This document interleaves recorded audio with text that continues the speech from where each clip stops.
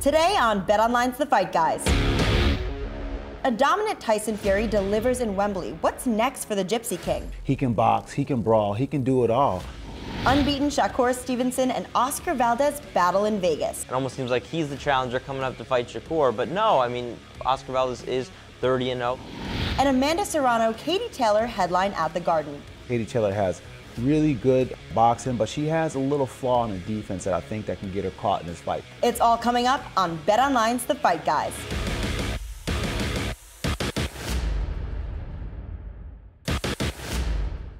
What's up, guys? It's Mysitc Zach. Welcome to The Fight Guys. I'm here with my co-host, Sugar Rashad Evans.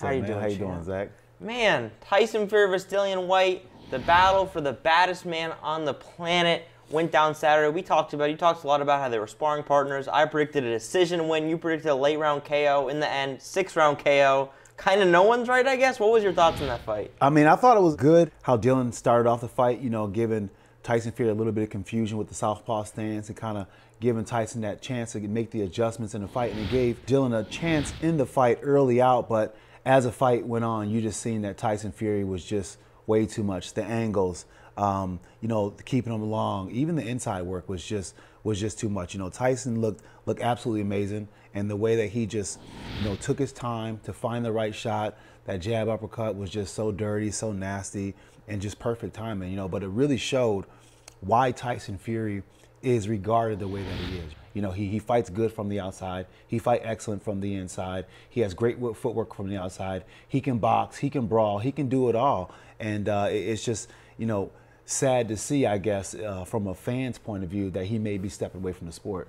Yeah, I mean, he looked about 10 levels above Dillian Whyte, who's a top 10 heavyweight, you know? Yeah. So, and we talked about how they were sparring partners, stuff like that. To me, it looked like Tyson Fury was having a sparring match. I mean, he had no regard, right? Nah, he was no controlling regard. him. I mean, I don't think he was ever in 1% of danger. I mean, no, I mean, I thought for a minute that Dillian was going to start going to work on the body. You know, I seen that he landed a few right hands that looked like, you know, if he kept going there, it could do something. But, you know, the way that Tyson was just, you know, like you said, just sparring, you know, very just leisurely out there, just very comfortable out there, you know, and it could be the fact that they have this experience with each other, but it could be just the fact that, you know, Tyson Fury just reached that level in his game, that mastery level, that level where you're just like, I'm not worried about everything because I see everything that you're doing even before you even know you're going to do it. Yeah, to me, he's reached a whole new level under Sugar Hill. And I would agree, yeah, it is sad if he has to step away, because we've only seen it for a few fights, right? The 2 Wilder fights, now this one, 3 finishes. I mean, this was a guy before who was decisioning everyone. Now he's stopping people like he's prime Mike Tyson, so it is a little bit sad. It is sad. I mean, you know, he's a character too. You know, he's just not somebody you see who's a good boxer, but he's a good human being. You know, the things that he says off camera, he's a good example to follow behind if you want to be champion, because he knows how to lock it down and he knows how to focus on when he needs to focus on. Now that uppercut, probably KO of the year so far. It was a beautiful shot. Dillian Whyte, man, he keeps getting caught with these uppercuts. First Joshua, then Yep. Povetkin, now this.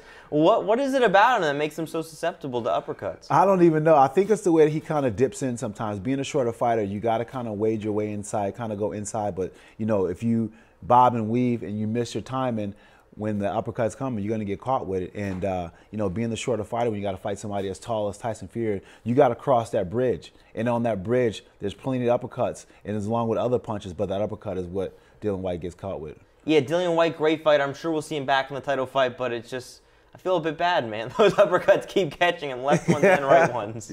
Hey, defense, baby, defense. He got to get on a second bob or something like Mike Tyson, you know, get off to an angle or whatever. But, yeah, I mean, at least with Tyson, he ain't going to get anywhere close. Yeah, and if it was Tyson Fury's last real professional fight, you know, I think it was a great send-off in Wembley Stadium, in his hometown, 90,000+ people. I think his stardom in England has really doubled up since the Wilder fights. Yeah, he's gave, you know, the fans in England something to really hold on to, and that's a really good fan base out there. Those guys go crazy. I've been out there to the O2 Arena a few times, and it's just a different level of cheering and just, you know, fandom out there. And, you know, they go out there to support their guys. And, you know, Tyson Fury is somebody fun to get behind. You know, he involves the crowd. When he walks out, he's singing, and he always comes out with some kind of fun music that, you know, even if you're just like a lay person with music, you know the tune and you start singing with them, you know? Yeah. Fantastic fight. Great showing from Tyson Fury. Up next, we're going to talk about a potential fight between Tyson Fury and Francis Ngannou. Stay tuned. Stick around for more with the Fight Guys. Having these two worlds collide like this would be the first time something like this happens, and it will be huge. This is BetOnline's The Fight Guys.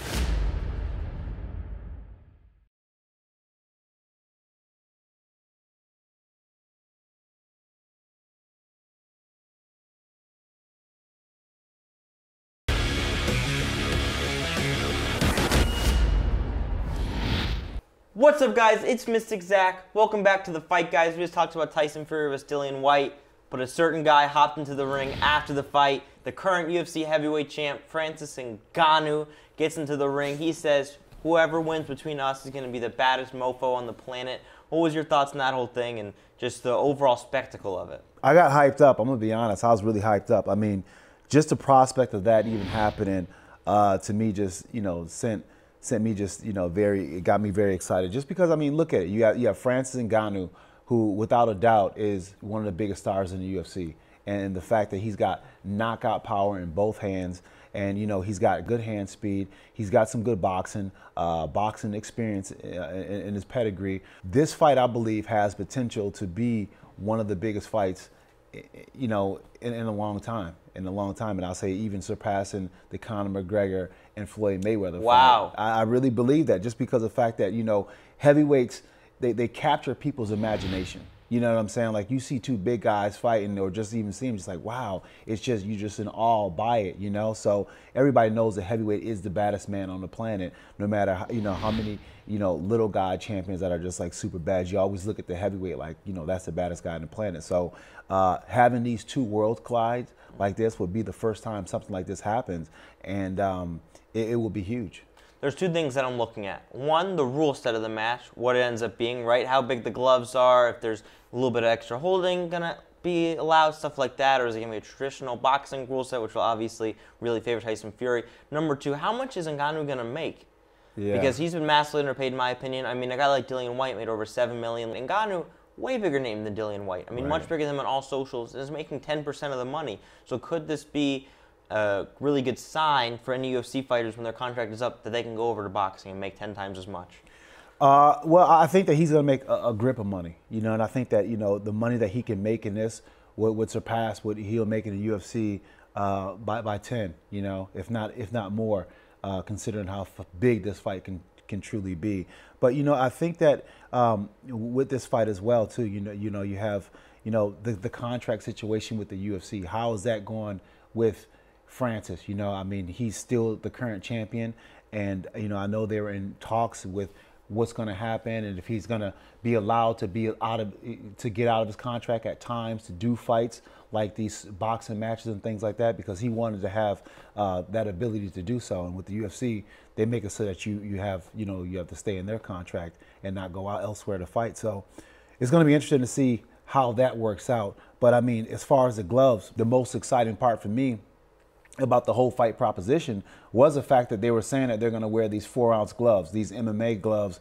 And now that, to me, gets me even more excited, because it kind of nullifies the advantage that Tyson Fury may have with just his boxing experience, because, you have the 4-ounce gloves that Francis is used to wearing and he's very familiar with. But more importantly, he's got such a powerful punch.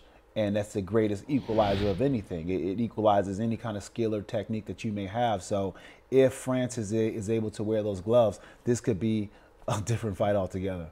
You were a former UFC champion. How is the contract structured for a champion, even if their contract does expire?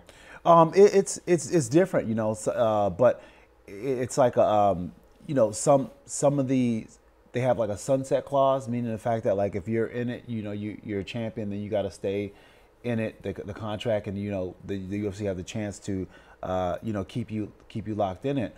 But it seems as if, like, they were making some way with with Francis, you know, having some productive talks and really, you know, breaking down, I guess, the beef that was going on with Francis' manager and the UFC and finding a middle ground in a way that they're able to communicate and make some forward progress on the conversation of where he's going to be in his contract. But there's still a lot of things need to be ironed out, and Francis is very firm on where he stands as far as wanting to be able to go out of the UFC and have these boxing matches. I mean, if he's able to do this match, imagine if, you know, it's a huge success. Who does he have next?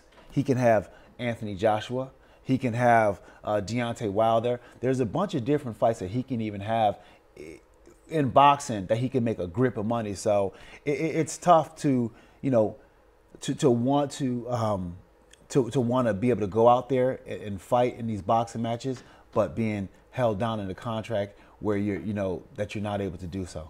Yeah, and there's a lot of guys who are trying to fight Jake Paul, right? I mean, you got Masvidal, Right. Nate Diaz, Conor McGregor, Dustin Poirier. None of them are allowed to get out of their contract and fight him. So this boxing versus MMA thing is really interesting. It really is. I mean, it's really, you know, it's been a battle of these two sports for like the last decade or so. You know, things are getting kind of heated between the boxing and the MMA as far as viewership is concerned. But, you know, with the blending of the two sports, being able to have, you know, both of the champions or big names fight each other, it will definitely bring fans, you know, together and really propel both of the sports, to be honest. Have you ever considered doing a boxing match? Yeah, I have. I have considered it. You know, boxing is one of those things that I started off as a boxer, and if I can do one boxing match, I'll do it because boxing is my favorite thing. You know, when I'm in MMA, sometimes I'm like, man, let's not do takedowns, let's do striking. But me as a wrestler, you know, I kind of feel pulled to do it sometimes. Speaking of boxing, we got some big fights coming up this Saturday. Up first, Shakur Stevenson versus Oscar Valdez. What are our thoughts on that matchup? Coming up next. Coming up, the Fight Guys preview Shakur Stevenson and Oscar Valdez. Shakur in his last fight looked fantastic in Shamel here. I mean, he really looked like the closest thing that we've seen to like a pretty boy Floyd. And that was really a level side performance. It's next on BetOnline's The Fight Guys.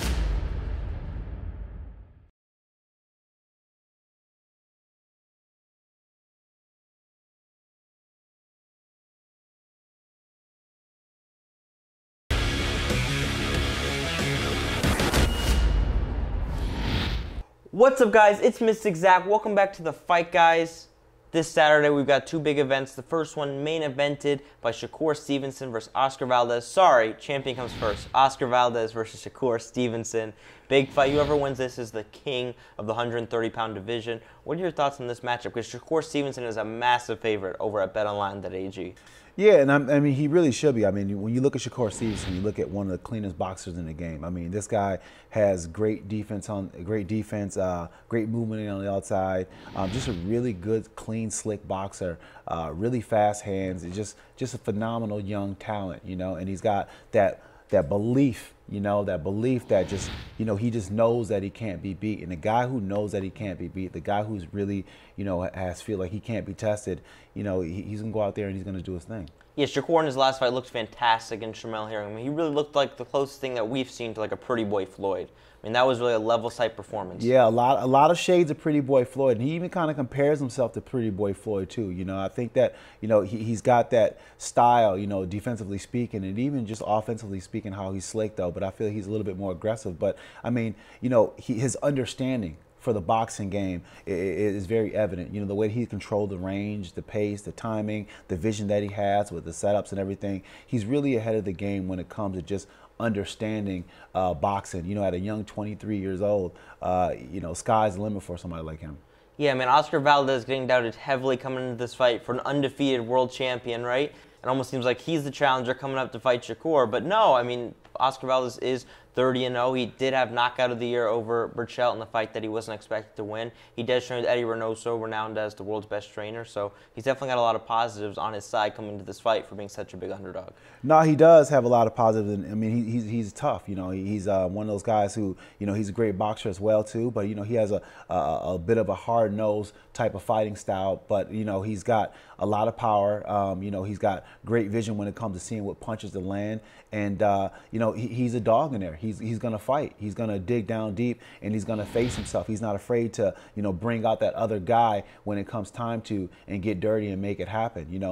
His last fight, he was not looking the most impressive, and not, listening to him speak in his interviews and stuff like that, going into that fight, he was feeling a bit just down on himself, just based off everything that happened with the whole, failing the drug test and everything that everyone said about him based off that. It really messed him up in a different kind of way, to the point where it made him just not go out there and fight the way that he can.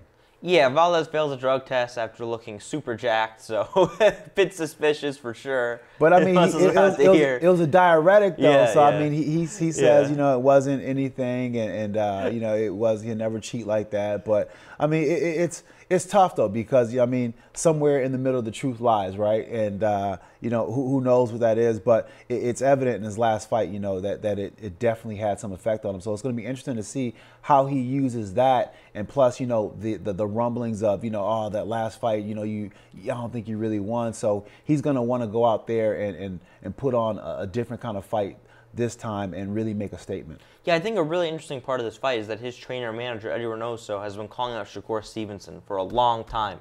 There's something he sees in his game that he thinks that he can teach Oscar Valdez to exploit. What that is, I don't know, because Shakur looks pretty good to me, but I think that's really interesting. It is really interesting, and it's funny because, sometimes, your trainer will see something in somebody, just a little thing, and it will be interesting to see what that thing is. I think it may be the experience, and just feel like maybe that Shakur hasn't had someone like Valdez put that kind of pressure on him with that kind of experience and with that kind of know-how to get it done when he feels like he can get it done. So it's going to be interesting to see, the game plan that Oscar comes in there with to fight somebody like Shakur. Yeah, Valdez is the guy whose work ethic has been praised by a guy like Canelo, who obviously works very hard. So we know Valdez is going to be in extremely good shape. He's going to come to win. And he's a massive underdog over at BetOnline.ag. Shakur Stevenson yet to be tested, really.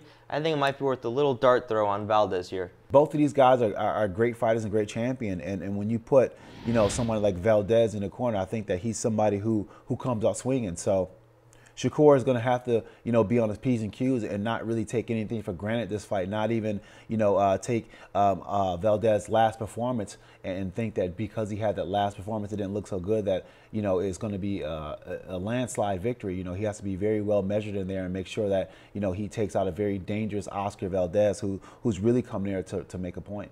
Yeah, Shakur Stevenson, a guy who's always been linked to all the guys right above him at 135, so it could be very interesting if he does win this fight. Another big fight coming up this Saturday, Katie Taylor versus Amanda Serrano. Our thoughts on that coming up next. Up next on The Fight Guys, Serrano versus Taylor headline at Madison Square Garden. Katie with the fast hands, Serrano with the pressure, so it's going to be just a matter of, who lands that big shot. This is BetOnline's The Fight Guys.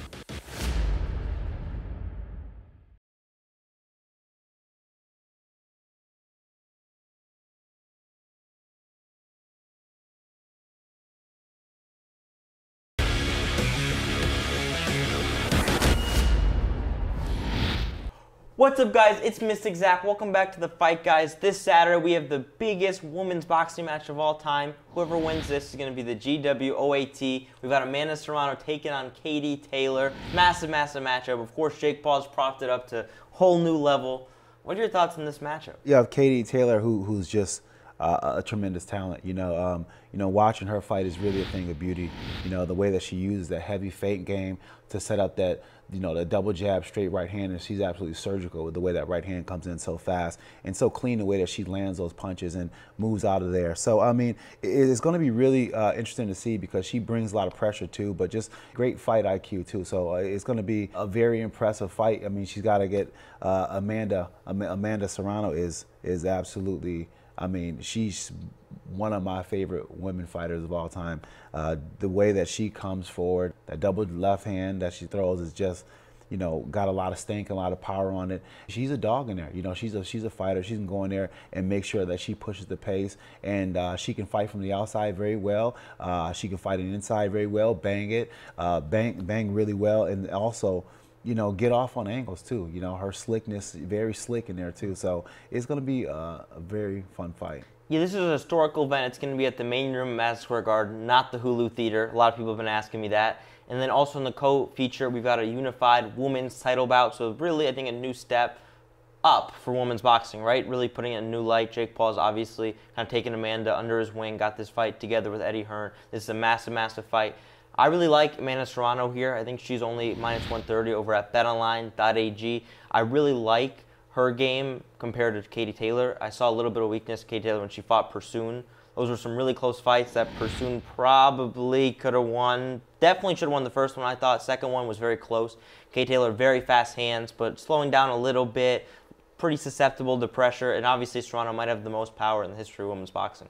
Yeah, and it's the battle of southpaw versus orthodox stance, and with that said, you know, Katie Taylor has really good boxing, but she has a little flaw in the defense that I think that can get her caught in this fight. Sometimes when the pressure comes in for like the box pressure, she dips her head off defensively to that side, which is the exact southpaw side, which Serrano, you know, favors. So she can be putting her head right in the middle of traffic if she dips down like that. And I'm sure that Serrano's been keying up on that from a defensive point of view.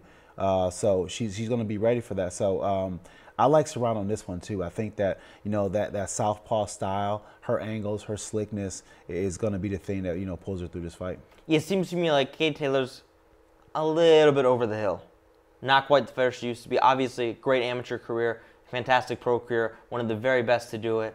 But yeah, I'm predicting her first ever loss. I agree, man. I think that Serrano's going to just be, you know, so aggressive, so physical. She's going to fight hard, you know what I mean? She's you know, got the hype behind her, and she's been fighting on the cards with Jake Paul, so she's used to being on that big stage. And she's, you know, now that she's grown on that stage with Jake Paul and all the extra attention that she's been getting because of that, you know, she's ready. She's ready to make that big splash and really let the world know, you know, how much of a badass she really is. Yeah, and one thing that Katie Taylor does have, she has very fast hands, right? So I think she's going to try to bam, bam, get off, you know, get away. And then Serrano's obviously going to try to be a bulldozer, try to come forward, mix it up to the body and head. So a very interesting matchup.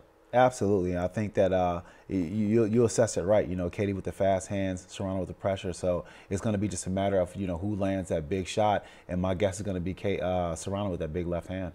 Yeah, very big fight, historical step towards women's boxing becoming a mainstream sport, right? Similar to what we've seen in women's MMA, and especially in the UFC. Yeah, and it's been, you know, one of the things in MMA that helped it grow the sport. You know, the fact that women, you know, they kind of gave mixed martial arts a facelift. You know, it was no longer just a sport of just a bunch of brutes, you know, a bunch of tough guys. You know, it kind of showed that, you know, it was a true sport with artistry involved. And I think it can do the same thing for boxing. You know, boxing has, you know, had some success with the women, but it hasn't had that consistent success that we see in MMA. And you know, the names and the faces were probably missing during that time, but now we have, you know, two good challengers, two good people in there that could definitely, you know, carry the face and be the women's face of boxing. Shout out to Amanda Serrano. Shout out to Katie Taylor. Going to be a very historic event. I'm Mysitc Zach. And I'm Sugar Rashad Evans. And thank you for tuning in to another episode of The Fight Guys, brought to you by betonline.ag.